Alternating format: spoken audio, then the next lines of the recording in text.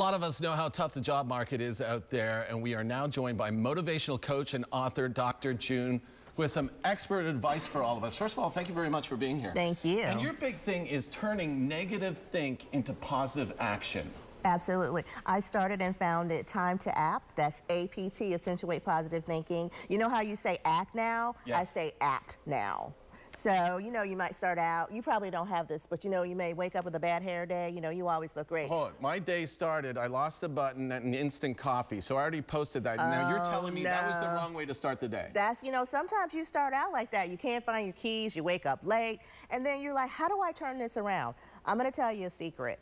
Two things you never do. You don't say, oh my goodness, what's gonna happen next? Oh, I can just see how this day is gonna go. You turn it around. You know what you say? This is going to be a day where something great is going to happen. And you start thinking about that. Maybe you find 10 cents. Of course, I'm like, ooh, can you change that to $10? But whatever the case, you start trying to change that into hoping something positive will happen. Okay, I'm gonna have to rethink my day now.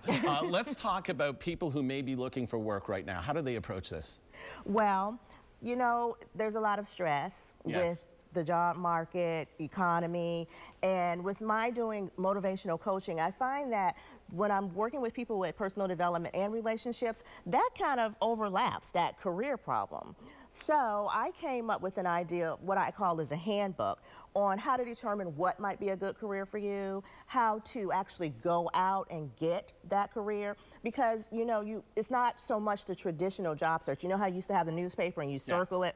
There's the internet now, and I believe that networking is also very important. Is that the book right here that we have in front of us? That is the book. What is the name of the book, and if we can get a shot of it again, because I think it was up just before.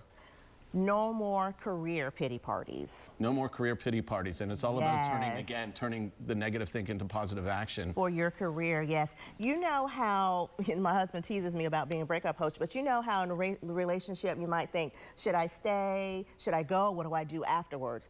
And I have actually a chapter that talks about that, because you know, sometimes you may get into burnout. Maybe you're like, is this what I really need to do? So it's concise, you know, everything now, time is essential. It's concise, and it talks about how to actually go for that job search to find what it is that you really want to do, and if you should stay or go. Now, Dr. June, you have something coming up.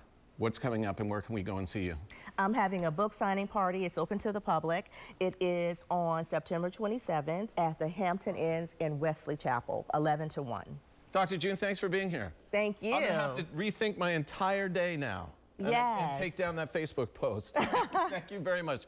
Ashley, back to you. All right, thanks a lot. Still